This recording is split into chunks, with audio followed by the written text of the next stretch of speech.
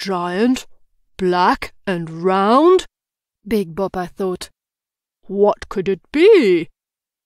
But then Big Bopper remembered the only thing that swallows everything in front. It's a black hole! The giant black hole was sucking all space objects, from comets to the entire galaxies. It swallowed the planets and turned them to dust. What are we going to do? Boppers cried out in panic as their spaceship was closer to the giant space monster. Quick! Big Bopper shouted. Hold on to the fart planet! To the fart planet? Pink Bopper exclaimed. Maybe it's better to let the black hole swallow us. Don't be silly, Big Bopper said. Do you know what will happen if the black hole sucks us in? It will squash us and grind us to dust. I don't want to be ground, Green Bopper stammered. All the Boppers stretched their arms out the windows and grabbed the fart planet.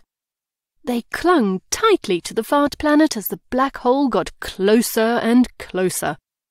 After stars, rocks and space debris, the black hole swallowed the fart planet and Bopper's spaceship on it. But the fart planet was so stinky that the black hole immediately spat it out. Gross! The black hole frowned and moved on, leaving the little Boppers. Hooray! Boppers was happy, celebrating on their spaceship.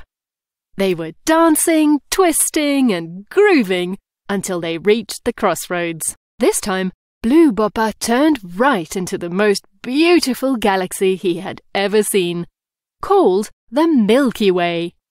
And right after the sun and the moon, he saw a blue marble with white swirls.